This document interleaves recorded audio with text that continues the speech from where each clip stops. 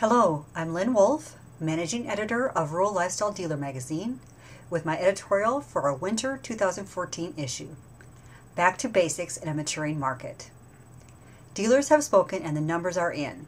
Our 2014 Dealer Business Trends and Outlook Survey forecasts that 2014 will be better than 2013.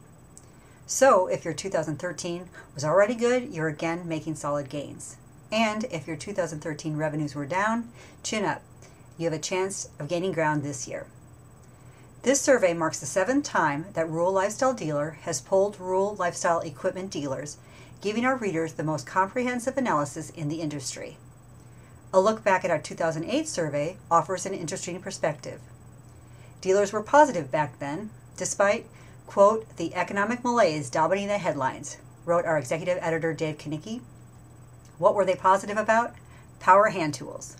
6 years ago, that category topped the list of 21 product groups that dealers thought would have the same or improved sales from the previous year.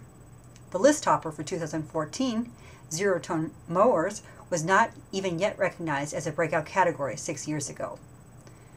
A comparison of these two product categories shows how the rural lifestyle market is maturing. Today's rural lifestylers want machines, not just tools, and they want models comparable to what has traditionally been used by professional landscapers. Dealers have already adapted by devoting salespeople to this segment. Chris Frodel, Vice President of Mid-State Equipment in Janesville, Wisconsin, raises the idea of another possible shift in the sales process. Frodel serves on our first ever editorial advisory board. Quote, we've restructured our sales process, making our sales team account managers. This is to ensure that we have the right people calling on the right accounts. We want them to get out of the old habit of being in the store and get them to start calling on new accounts. Eric Roach, General Manager of S&H Farm Supply in Joplin, Missouri, offers this thought on just what some of those new accounts could be. If you live in our area, and if you have 500 acres or less, you're a rural lifestyler because you're not making a living at it.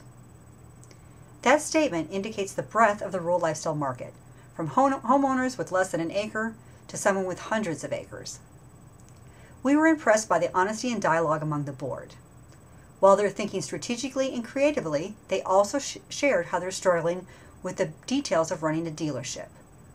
For instance, they talked about the basic process of sales, such as the need for written procedures and developing rural lifestyle sales processes that are different than those used for production ag equipment.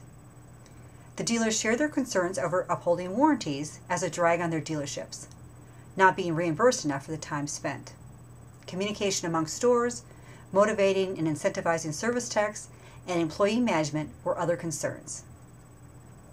Rural lifestyle dealers today are in a unique position to really grow their dealerships. Jamie Trinchetella, turf salesperson with AgriVision, says this: take the Gator UTV. It's astonishing how many of those we can sell. Next year we'll sell more, and the next year we'll sell even more. However, that growth will only be sustainable if dealers master the basics, the details of being efficient. There's no time to waste as you tighten up your policies and procedures. You've got to be fast. It's all about speed and being able to adapt, says Roach. We look forward to working with our advisory board this year to share those strategies for efficiency and excellence. And thank you to all the dealers who participated in our survey. Here's to a profitable 2014.